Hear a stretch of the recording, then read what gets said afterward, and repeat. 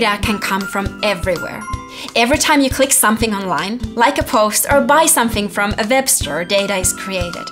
This data is then used to recommend, sort and filter different kinds of things for you. This is how computers know what kind of movies you might like or tell you need to leave for school on time. Let's learn more about data with this data selfie exercise.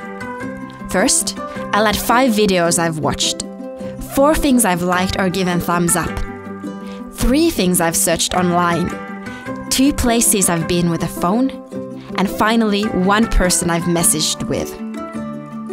Here are 2 sets of data. Can you use the data to predict if the person is a girl or a boy?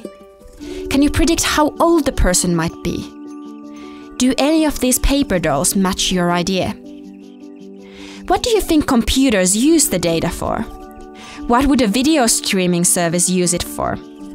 What could a toy company use it for? How can websites use data to find out more about their users? Data is units of information. This information may be in the form of text, clicks, images, audio, or programs. All big online services routinely gather data about us.